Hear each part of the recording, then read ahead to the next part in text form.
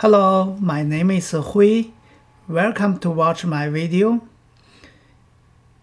In this short video, we are going to demonstrate how to write a C++ program directly on Linux environment through terminal command mode. Right now, you can see on my screen, I have logged on to the Linux environment through my laptop, and I have created a test directory under my home directory, and at this moment there's no file under this directory, and this is going to be our working directory. In general, as long as your Linux system is up, it is ready to start write C++ program directly. So we are going to use VI to write our program, and we are going to demonstrate how to use the G++ to compile the program.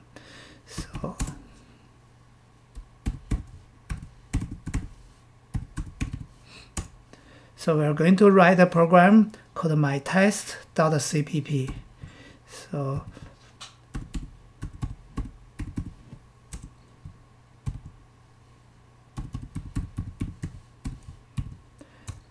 the first line is going to be include iostream, the header file. Since this program will be running directly through command line, so it must have to be specify a main function. And since this main function's return code is an integer,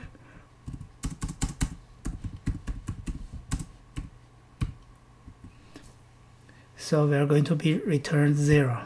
Right now we are trying to print out the hello world.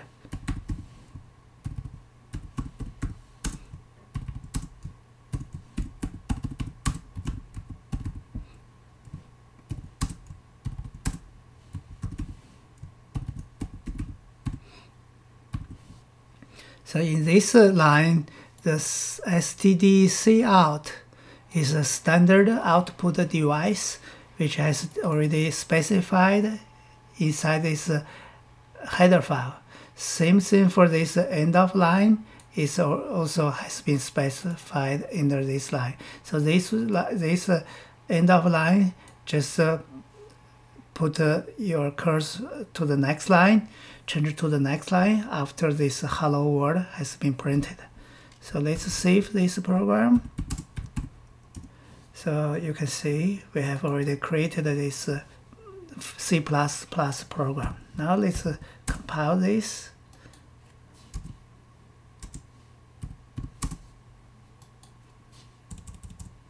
So this command means we're going to use G++ as compiler, compile this mytest.cpp, and generate output, generate a binary called mytest. It's executable, so let's hit enter. Let's see. So you can see the compiler has completed successfully, and our binary executable has already been generated. So to run this binary, we just type my_test. So it's see we have printed hello world here.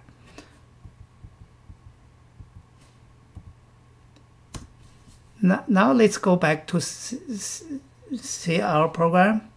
In our main function, here we haven't specified any parameter.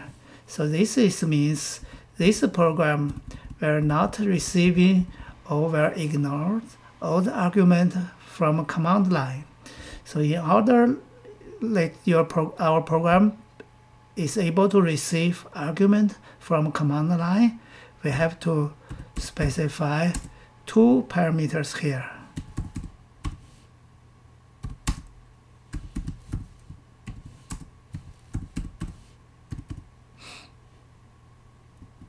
So first parameter is going to be specified as integer called argc, and the value of this EARGC is the total argument we received from command line. And the second parameter is the char pointer, which will point to each individual argument we received from the command line. So now let's print out these two parameters.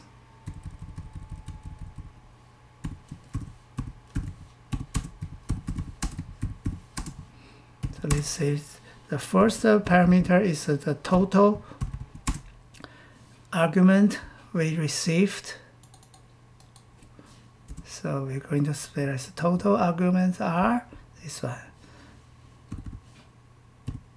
So the second, now we're going to try to print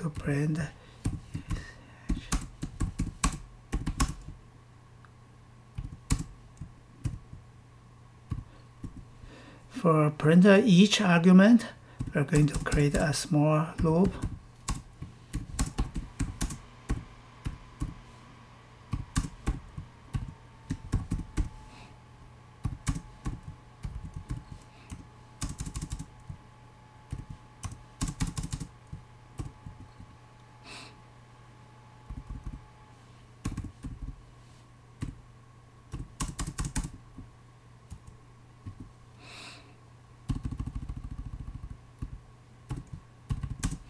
So let's print the ice argument. We use a small arrow to indicate will be, which is this number ice argument.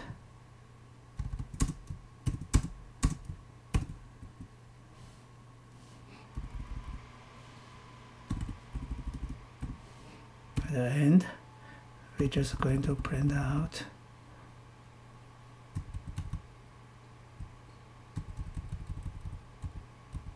the end of line.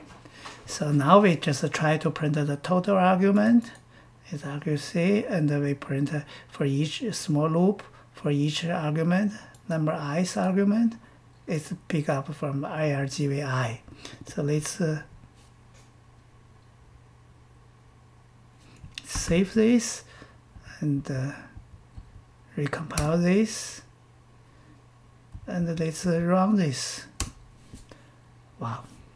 So you can see when we're running this binary, we didn't give any argument, but the screen printed that we received one argument, which is my test, the name of this executable.